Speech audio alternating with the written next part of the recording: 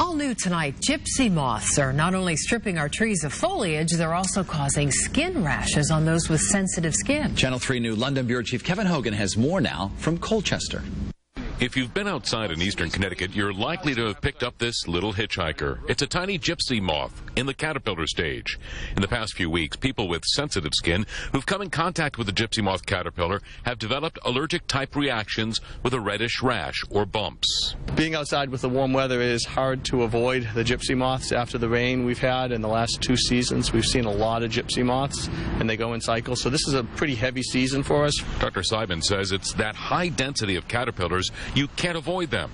You do get the rash when you come in contact with the hair on the caterpillar.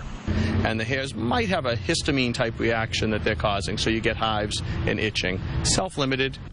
The rashes develop on exposed skin, arms and hands, and the back of your neck. The doctors say they haven't gotten a lot of calls on these rashes, but they're mostly concentrated in the northeast part of Connecticut. The larvae and caterpillars will be around until July, so in the meantime, health experts say if you don't spray your trees, make sure you cover up your skin and use a hydrocortisone cream if you develop a rash. Or just taking over-the-counter antihistamines like Benadryl should take care of about 98% of them.